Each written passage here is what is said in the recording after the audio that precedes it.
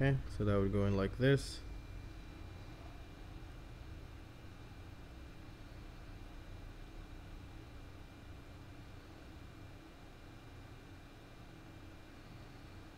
Seems like it's in place.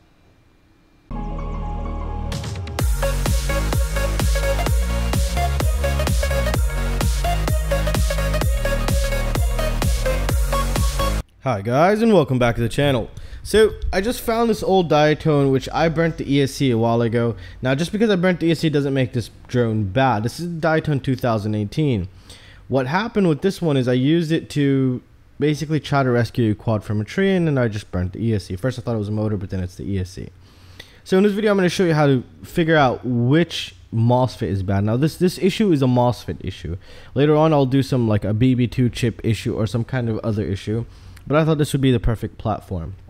So you can tell already this was a really good working one, and what I've done is I've gone ahead and removed the chips so we can replace on the broken one. But first we need to figure out which one's broken and which one's working.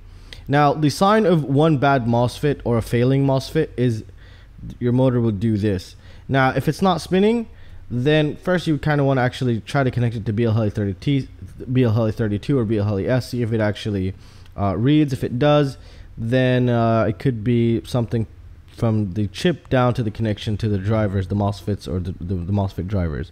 But we'll get into that later on. Currently this is a MOSFET issue, or at least this is what it seems like, because the motor does turn on and jitter.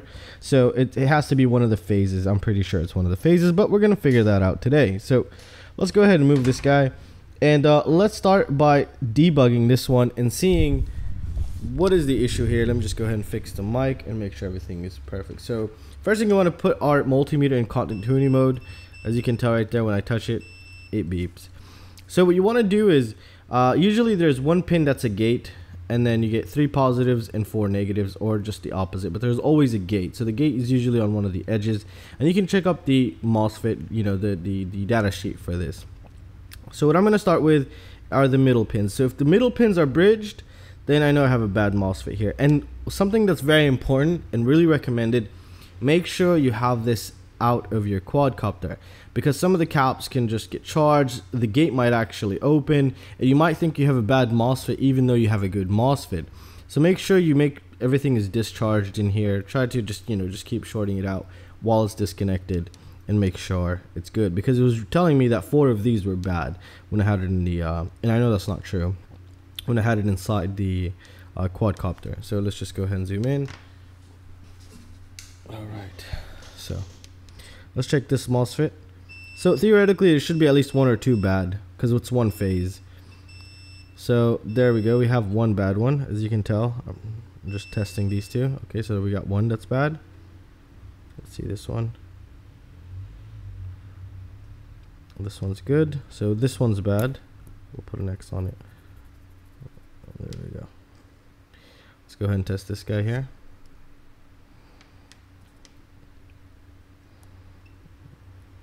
Okay.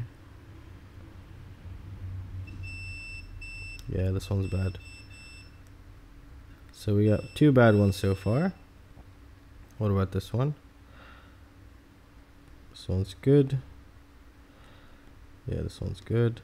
And let's double check this one.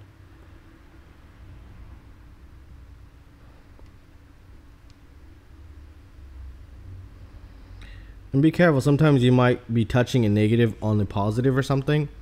I mean on the capacitor or the positive, and then you might get a little beep, and you might think that if you're holding your multimeter like this and it's like touching one of the edges of the capacitor, that could give you a false alarm. So just take that into consideration. So let's go ahead and check this guy out. I think this is the last guy. Yeah.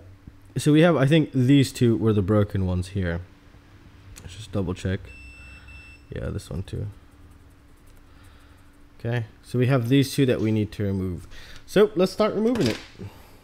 Okay, so we have 2 bad MOSFETs. I've already gone ahead and removed some chips from here, because I'm not going to order and wait a trillion years. Plus I'm going to replace all the ESCs on that quad anyways. So there we go. We have one. Now I highly recommend before starting, you do take a picture, so you kind of get an idea of how each chip is supposed to go in after you purchase them, so you don't get lost. So for example, you have the dot down here, and then you have the dot up here. So this one would go up like this in there, and then another one probably go in backwards like so, like that. So that one would go right there, and this one would go right there. So let's go ahead and move these guys now.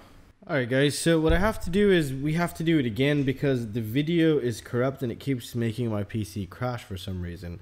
So I got another MOSFET, the same exact one, and we're going to go ahead and do this together. So we're just going to basically remove it and then basically put them back on.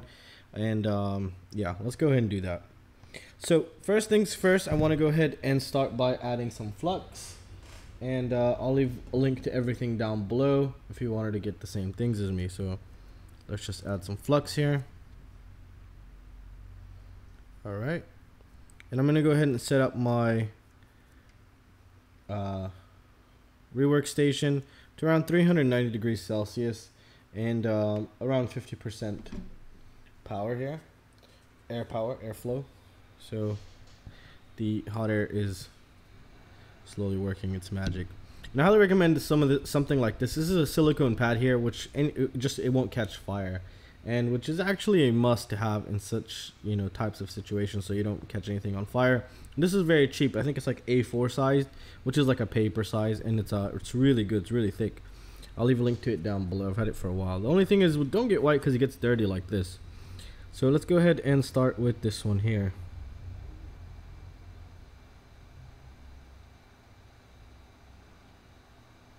Gonna give it a little bit of a little nudge here.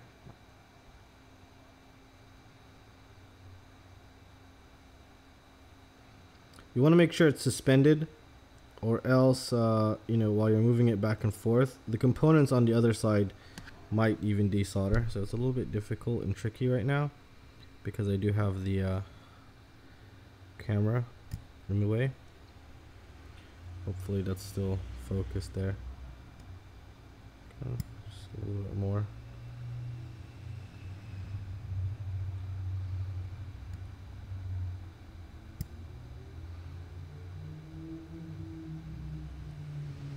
Okay, so we got one here, and we have the other one there. Okay, there we go. Now we're just gonna let the board cool down a bit. Alrighty, there we go. And what I'm going to do is add a little bit of alcohol or just PCB cleaner just to cool down the board slightly and to clean it up from the flux, so we have a nice clean area to work with here. Okay, so something that's really recommended is take a picture before you begin, just so you know what's the correct orientation of the correct MOSFET, of how to place it basically. Now what I've noticed here is I have these little dots. As you can tell, that little dot, that means that would go here. So when I put one in, it's going to come down just like this, because look at that little dot right there, and then here's that little dot right there, and if you take a look at there, you also have that dot right there. So that's a way to kind of know, and also just to have everything set up. So what I'm going to do now is I'm going to add a little bit of more flux, and I'm going to add solder with the soldering iron here. So this is flux here, what I'm adding. And let me go ahead and start up the soldering station. And for the soldering iron that I'm using the TS100 again. I've been using this lately. If you've been watching my channel, this is all I've been using. So once it breaks, I'm going to let you guys know. It's been insane. And actually it dropped in price because newer ones were released, which is even better for everybody. I think I got this one, it was like 80 bucks or something. So what we're going to do is we're going to add a little bit of solder right there just to kind of freshen that up. It's really nice to do that. And make sure the tip is clean and ready. So there we go. Make sure the tip is good. The tip looks great. So what we want to do is add a little bit of solder to the tip here. Okay, it might have been a little bit too much.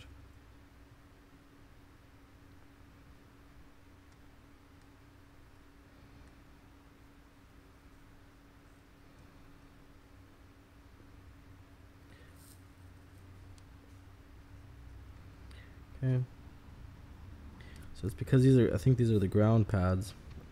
The heat dissipates throughout the ESC and makes it a little bit more difficult. There we go. There we go. Beautiful. We want to add a little bit. We don't want to add too much And I think we've already added quite a bit too much here. You want to hit these pads also. There we go. I'm going to clean up the tip now.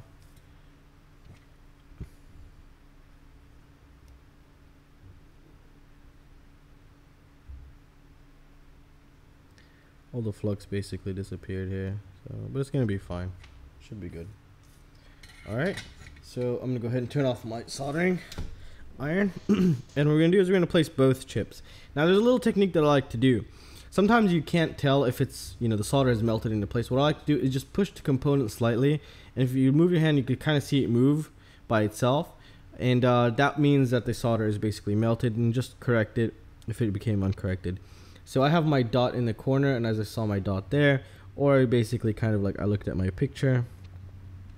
So this might have a little bit extra too much solder, which would be nice, so we can see how to do it together. There we go.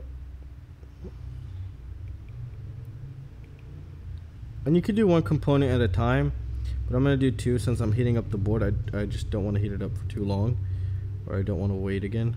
So I'm going to set these guys up into place, and it looks good. It should kind of settle itself into place here in a bit. So and again, I'm going to go ahead and turn on my rework station. I'll leave a link to it down below. I found a cheap one, just a hot air gun, and I'm waiting for it to arrive. I'll leave that linked as well. I left that link in a couple videos back if you wanted to check that out. So right now my hot air gun, I'm just waiting for the thing to stabilize here, and we should have added a bit of flux, and I kind of forgot, or did I? No, I didn't actually. So yeah, so that's a big no-no. So let's put this down. Flux is very, very important. So let's put a little bit of flux here, or a lot of bit of flux. Let's put as much as possible. Just make sure you clean this stuff, it gets really nasty. Alright, so let's go ahead and set these guys up. Okay, so that should be like so. Okay, and this one should be like this. There we go. So make sure it's suspended in the air, because I've had an ESC completely disintegrate while I'm trying, you know, to move the MOSFET off, and actually the bottom of the board was on a table, and just everything just came off of the other side. So let's go ahead and grab the hot air gun now. Okay, I'm waiting for it to stabilize. Okay, stabilize. Just give it a little tiny bit. Alright, we'll start from outside. Just allow the board to heat up a little.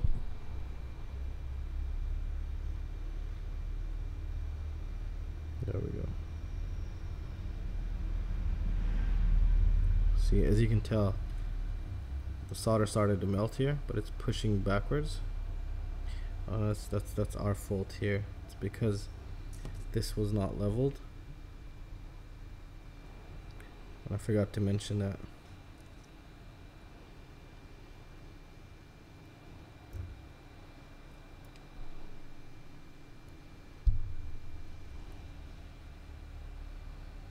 Yeah, I guess we'll just do one MOSFET at a time. There we go. Starting to take its position. Very nice.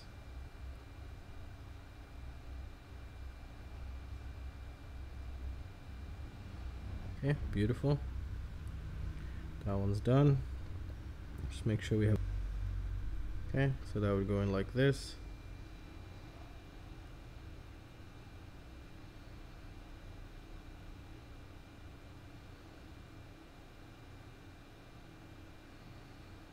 Seems like it's in place. Everything looks good. Alright. So that was, I would consider, a good job. So we can go ahead and test this out. So now what I'm going to do, I'm just going to add a little bit of alcohol or PCB cleaner. There we go. Just clean that off, make it look nice and new. Theoretically, or realistically, everything looks perfect here. So what you also want to double check is if you moved components out of the way, and if you see like small resistors next to the MOSFETs and stuff, then this thing is really hot. So I just really want to kind of get an idea here. So it had a sticker back here, so that melted. It had a QC sticker on the back. Okay. Alright guys, so that's how you go ahead and repair a MOSFET. Now you might be wondering, what the heck is this? Well, there's a couple things that happened to me actually before I started. One is I did not have the ESC suspended. I had it just stayed on the floor, and while I was heating it up, one of the MOSFETs would not come off. It still wouldn't come off. And what I was doing is I was pulling the MOSFET, you know, just like this, and everything on the board came off except that MOSFET.